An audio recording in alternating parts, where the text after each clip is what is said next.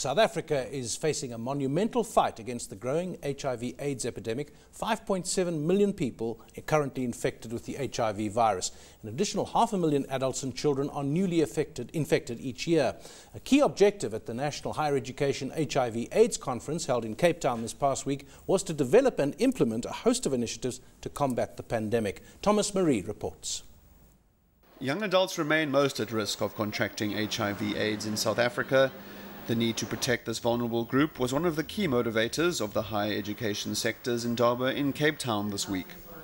A very important part of the work of higher education over the past years and going forward has been to instill in our students a sense of civic responsibility and understanding that the prevention is so important, and it is important for them, but it's also important for what they will be in the future, leading our country, leading the big industries of this country.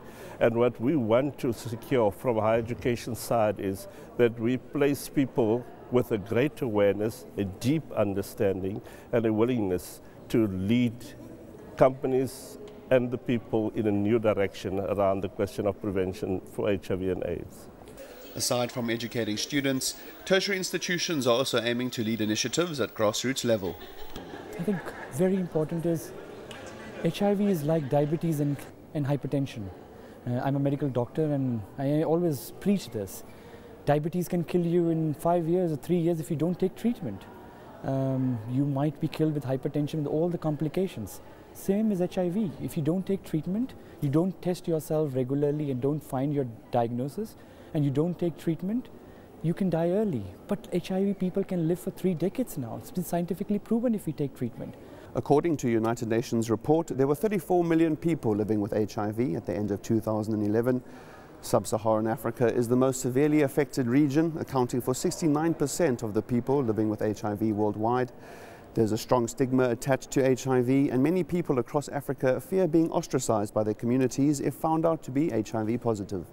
Most of people who have HIV are still young and unmarried. Some people also related to promiscuity and also issues of religion.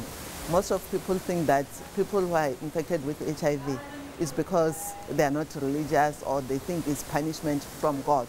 So it makes most of those people not to be accepted in the community and also to be discriminated upon. An additional way that academic institutions are aiming to address the epidemic is by influencing policy and regulation, including state spending. So our latest estimates are that South Africa spends $1.6 billion a year, that's dollars, on HIV.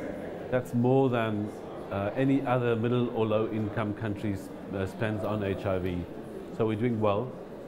Still, it's not enough money, and we have about 20% of our funding coming from donors, mainly PEPFAR and the Global Fund.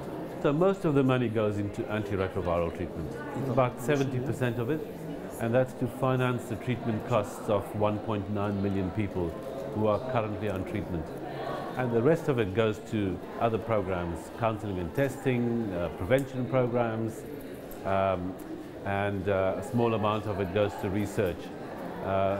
So clearly we need a bigger investment in prevention programs, and we need more funding for that.